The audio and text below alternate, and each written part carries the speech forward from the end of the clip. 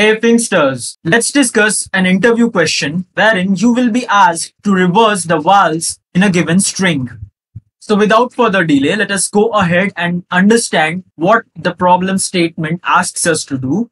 So the problem statement says you will be given a string S such that you have to reverse only all the vowels present in the string and then return the output. So I hope you know what are the vowels in English language. So they are A, E, I, O and U. And please note that we will not be including the alphabet Y in this case. So to understand this question better, let us go ahead and let's have a look at a few examples. Now in the first example, we have a string which is Unoya. I hope I pronounced it properly. If not, please pardon me. But the point is that this string consists of all the alphabets in English. So this is an interesting word which consists of all the alphabets in English. Now this is simply a case of reversing the entire string here. And why so? If you see, you simply have to reverse the order of E and A. Then you have to reverse the order of U and I. Then you have to reverse the order of N and O. This means you have to go ahead and reverse the entire string in this case to get the final output. Now let's move on to the second example, which will make things clear for you. So let's say that the given string is Finxter. Now in this case, the vowels in this string are I and E. So you simply have to go ahead and swap the positions of I and E. So this means the output should be F, E, N, X, T, I, R. Similarly, let's have a look at the third example. Here we have three vowels which are E, O and O. So now if you have a look at the string, then the first vowel from the left end is E, while the first vowel from the right end is O. This O, that is the last letter. So you have to swap the positions of these two alphabets or these two vowels such that the final output should be H-O-L-L-O-E. Then let's have a look at another example wherein we do not have any vowel. So in this case, the string will remain as it is. So I hope you understood what the question asks you to do.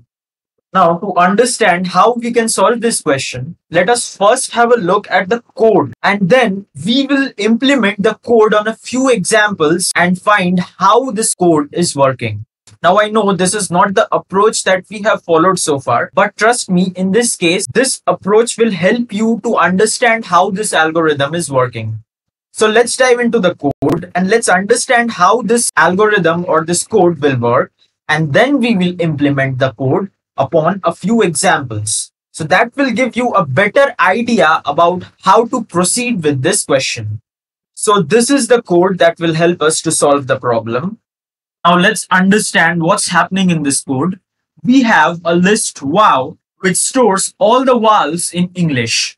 Then we have another variable by the name new_s, and this variable stores all the characters of the given string within a list. So we are simply going ahead and converting the string into a list using the list method. So now we have the two lists, and now it's time to initialize couple of pointers. These are the pointers which will help us to swap the vowels in the given string.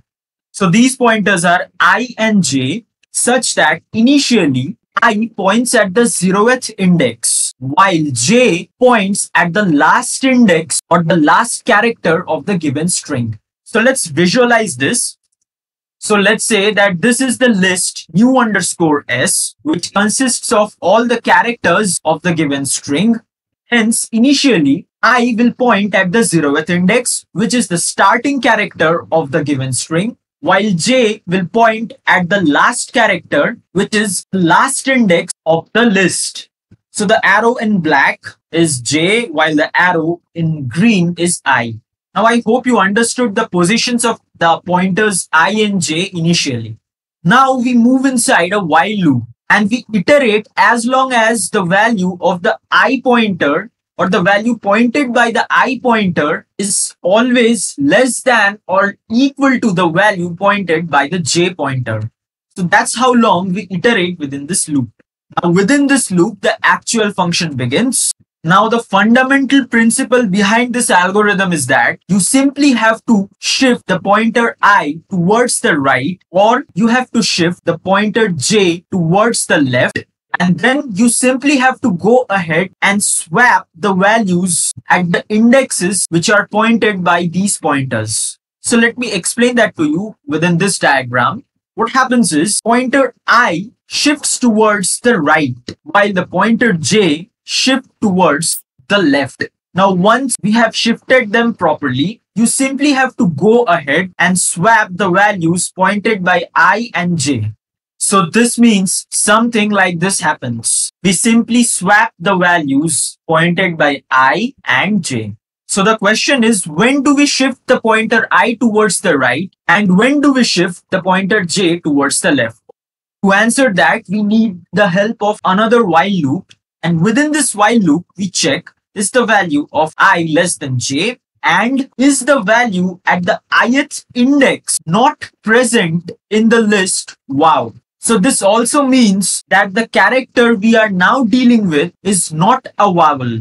Only then this condition will be executed. Similarly, we move or we shift the pointer J towards the left only when I is less than J and the value at the jth index is not present in the list wow.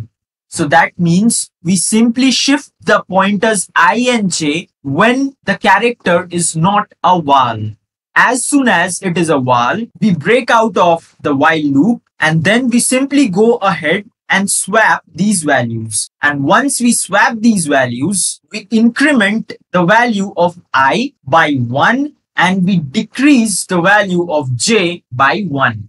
This continues as long as I is less than or equal to J. And once all the vowels have been swapped, we simply go ahead and convert the new underscore s list into a string and then we return it as an output. Now that we have a clear picture of how the code works, let's have a look at an example and let's implement this example on the code. So let's say that the given string to us is Finxter. Our first task is to convert this string into a list.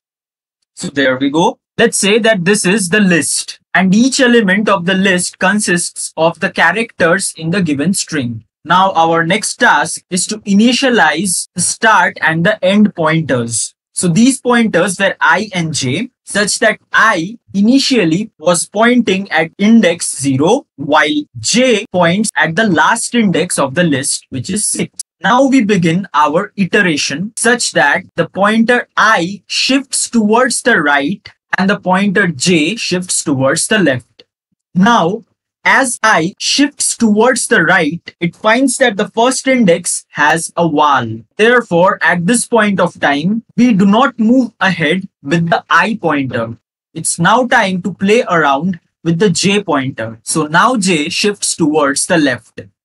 And as soon as it shifts towards the left such that now it points at the index 5, Python finds that this index has another vowel, which is E in this case. Therefore, we now have a vowel pointed by the I pointer, while we also have a vowel pointed by the J pointer. It's now time to swap these vowels and reverse their order. So there we go. We have now swapped the two vowels at each end. After this, we increase the value of I such that now I will point at the second index while we decrease the value of J such that J will point at the fourth index. So let's have a look at that. J now points at the fourth index while I now points at the second index. We now once again play around with the I and J pointers. We keep increasing the value of I until and unless it encounters a vowel or it is greater than the value of J. So in the next iteration, I will point at the third index and the third index has the letter X, which is not a vowel. So I moves on to the next index, which is 4. And once again, this index has an alphabet which is not a vowel. However, at this point of time, I is equal to j. So now I is not less than j. Hence, it is now time to move the j pointer towards the left. So let's go ahead and decrease the value of j such that now it points at the third index. Now at this point of time, the value of j is less than the value of I. So this also implies that we have reached the end of our loop and it's now time to return the output. So as you can see that the only vowels present in this string were I and E. So we simply swapped these values. And now since this is a list, you have to convert this back into a string and then return it as an output. So to do that, you have to use the join method and then simply return the output as a string. There we go. As you can see, the output is as shown on the screen. So this is how the algorithm will work upon this example, and this is how it gets resolved. I hope this example helped you to visualize how the code is working and how you can go ahead with your algorithm. Since you have already seen how the code works, let's now go ahead and execute a few test cases on our code to find if our code actually works for all given cases. So let's say that the given test cases were as follows. Okay, so these are the given test cases. Now let's go ahead and execute this. And there we go. Let's cross-check the output and the expected output. So this is the expected output and the output that we received is this. And this is exactly what we expected. Okay, now let's move on to the next example. The expected output is this and the output that we got is this, and this is exactly the same. Okay, so the second example works as well. Now let's have a look at the third example, and there we go. The outputs are once again matching. So this means this example works as well. And in the case of the fourth example, as you can see, it does not consist of any vowel. So Python should return this as it is. And that is what we got. So this example is also working. Now let's move on to the final test case. And the output expected is EAU, and EAU is what we got.